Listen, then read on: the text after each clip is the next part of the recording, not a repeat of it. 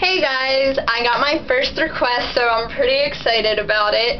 The request was to actually talk about the process of stretching my ears.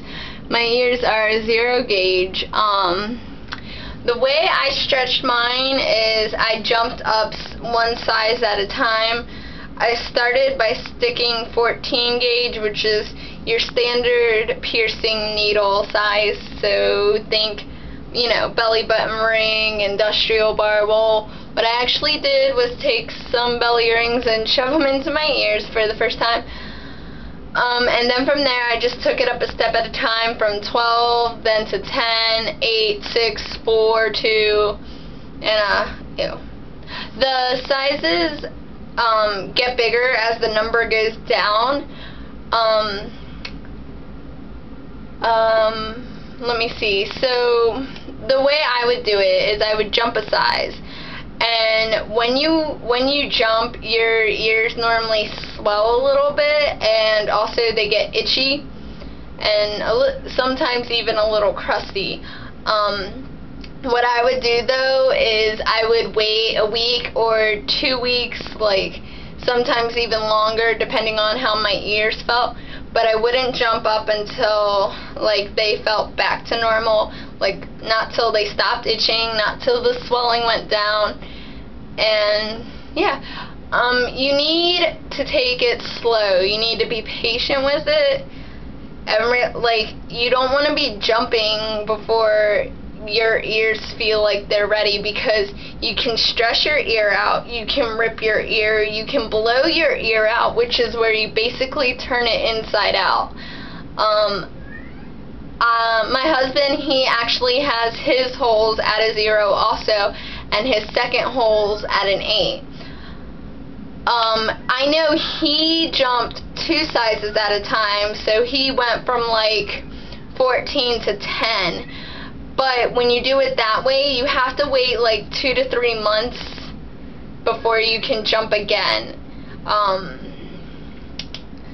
And really, that's about it. The easiest type of jewelry I found worked best for stretching my ears were the crescent-like earrings, so like almost like a horseshoe shape type.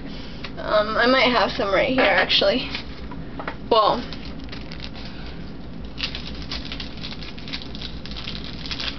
this is almost like the crescents, but they don't have the spikes. They're just pointed ends. And I found those the easiest to slide in. The acrylic earrings are a little bit harder to slide in than the metal ones. The metal ones usually slide in a lot easier. The reason I like crescents best is because I'm not a fan of the tapers, because if you notice, they go skinny, and like although you're slowly like working up to the jump, it's still like a significant jump. I don't know, I just felt like the crescent slid in easier.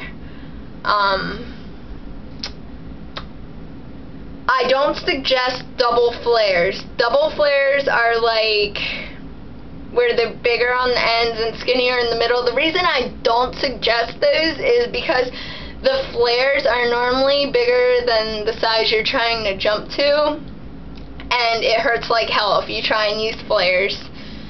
Single flares are alright, because you know they're only flared on one end, but double flares, just please stay away from those until your ears are healed and you're at the size you want to be at for a while. So yeah. If you like tunnels like I have, these are, I'll take it out for you. My tunnels are actually double flares, but the reason they're so easy to get in is because they're silicone, so they're squishy, and I can just roll it up so like the flare isn't even in the way, and just put it in my ear. See my lovely hole?